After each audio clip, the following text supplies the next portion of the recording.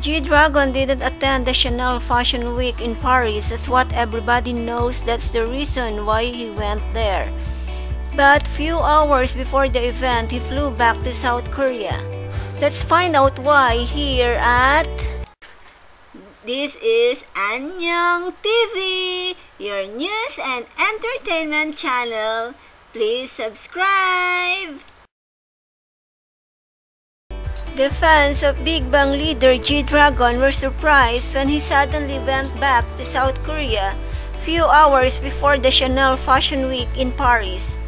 When GD went in Paris, everybody assumed that he's going to attend the Chanel Fashion Week.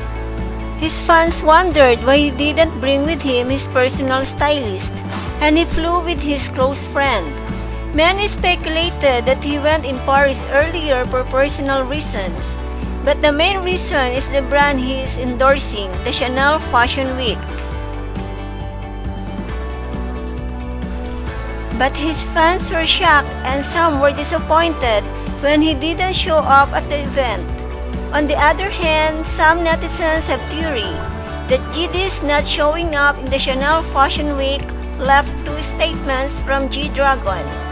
First, to shut the gossips or rumors between him and Jennie of Blackpink.